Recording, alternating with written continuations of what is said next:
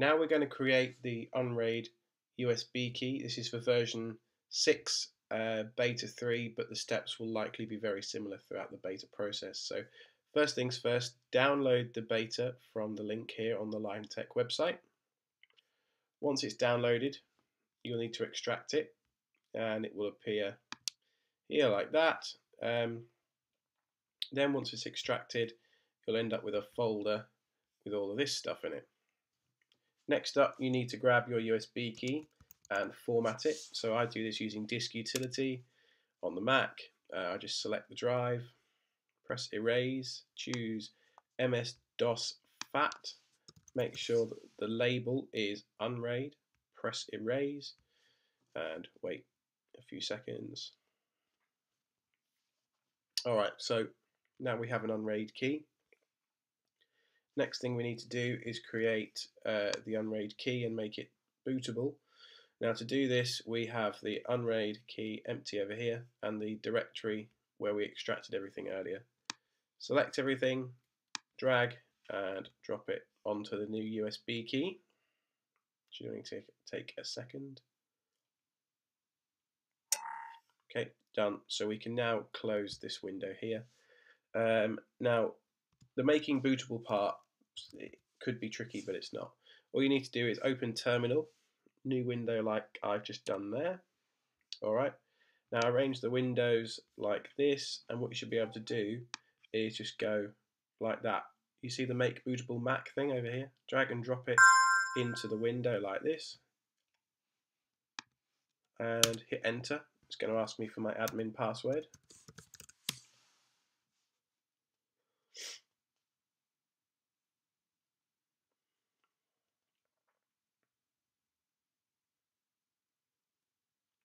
Goes through a few checkpoints, does a few bits of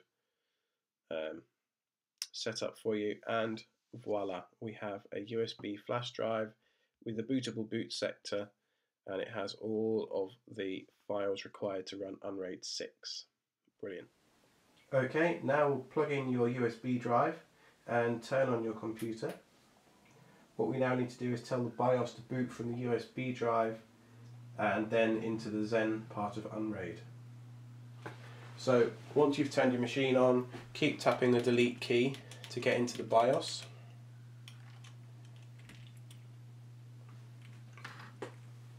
And then select the USB boot option. Mine's already done.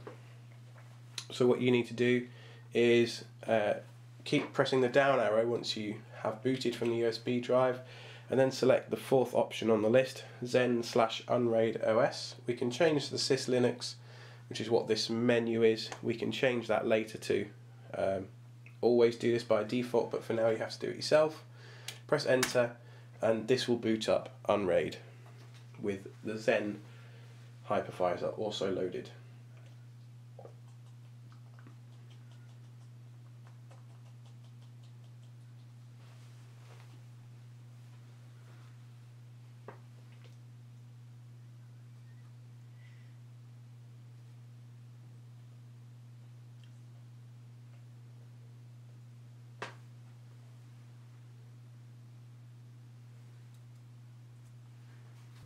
Okay, so we've booted up, and now we want to find out what the IP address is of our unRAID server so that we can start configuring it.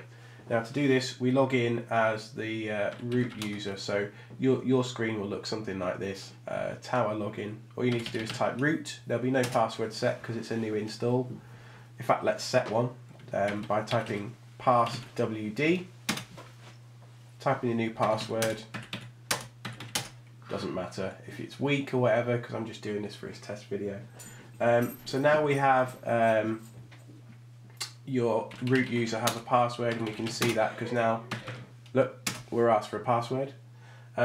We want to find the IP address, remember, to be able to start configuring the box, the unRAID box. So we do that by typing ifconfig, and you can see here my IP address is 10.0.0.100. Yours will probably be different, but that's how I set my LAN up at home.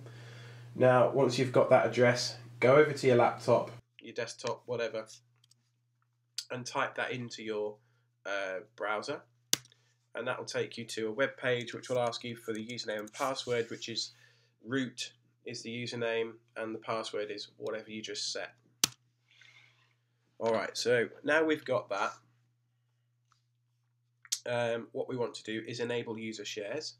So we go to settings, share settings, enable user shares, yes, press apply, then go back to settings, enable NFS as well because this is very useful for Linux and it should be enabled by default, but shh. Now what we next need to do is create a share, and we're going to create a share that is cache only. Wish my dog would shut up. Right, a share which is cache only. Now we make cache only by selecting use cache disk only, add share, export NFS, yeah, Samba for Windows, yeah, that's also done by default. We'll also add a data share, so share with data on it, and this we don't want to use the cache drive. This is going to write straight to the array whenever we use it, and again just enable NFS. Alrighty, so under the shares we should have a couple of things available now. Our array looks something like this. Yours probably won't look exactly like this, but it doesn't matter. As long as you've got a cache drive, you should be good to go. I wouldn't recommend running your virtual machine straight from an array. That could get messy quite fast. I'd just leave it straight to one cache drive or an SSD as your cache drive or something like that. Right, let's move on to actually creating the virtual machine.